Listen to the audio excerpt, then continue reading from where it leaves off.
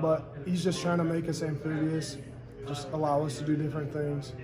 And I think that's going to be beneficial for the linebacker room, but also the defense. Thank you. Thank you.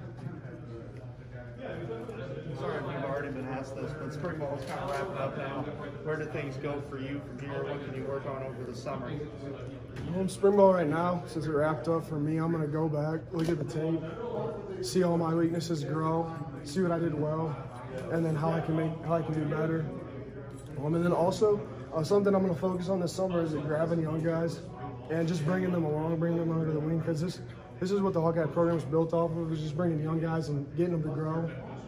Because I hate to say it, but we're not bringing in 5-star athletes left and right. And we're a developmental program, and as long as some guys, like I said this earlier, like the linebacker crew, we have 12 guys right now, and they all care.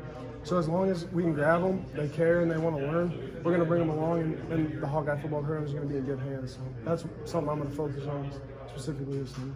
You're a lot taller than a lot of Iowa linebackers. Does that help you out in the field? Your height? Have you found ways to use it to your advantage? Yeah, I mean, I feel like I can use my height to advantage, just in coverage, just being able to cover a little bit more ground.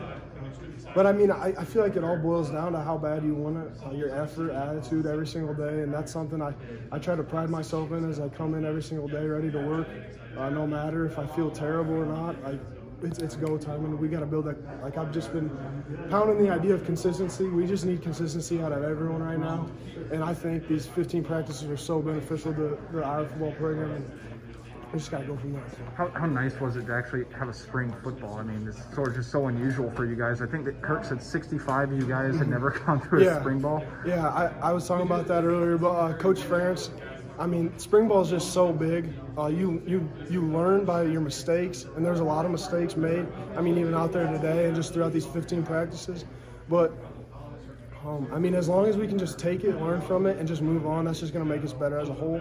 And I feel like you said, there's like 65 guys. We're a really young team, and this was just so beneficial. I can't even really put into words how much we needed this.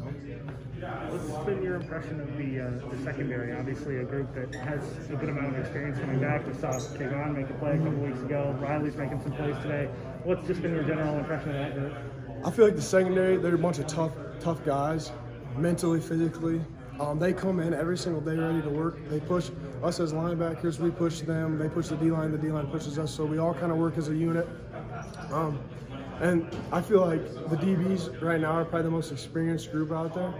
So their leadership has been crucial. But I just feel like everyone has to step up and be a leader, so we can just push that defense forward. Just because, I mean, Iowa, we're traditionally a great defense, and we just got to keep that standard.